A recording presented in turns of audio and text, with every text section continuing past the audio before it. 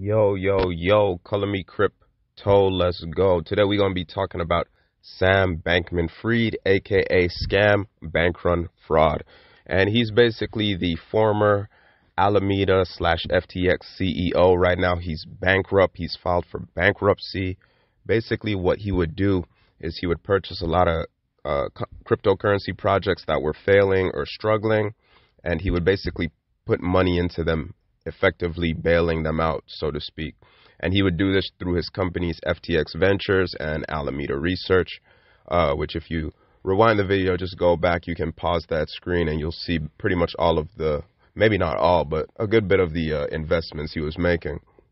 So I'll put it like someone on YouTube said, would you trust someone that looks like this with all your money? And apparently he's an effective altruist.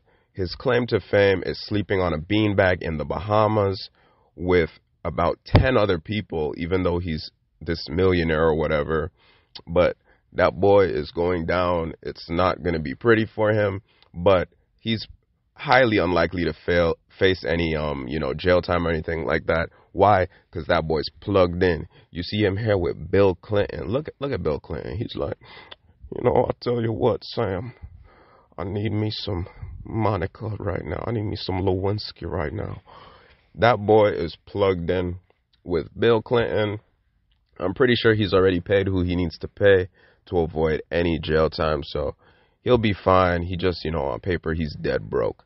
And, these people like to go to, places like that are not in America, like the Caribbean, overseas, just so, they get off easier. There's less rules and regulations. But I mean, it's wild. It's wild. And that whole effective altruist thing, that's just, this is his girlfriend, Caroline, by the way.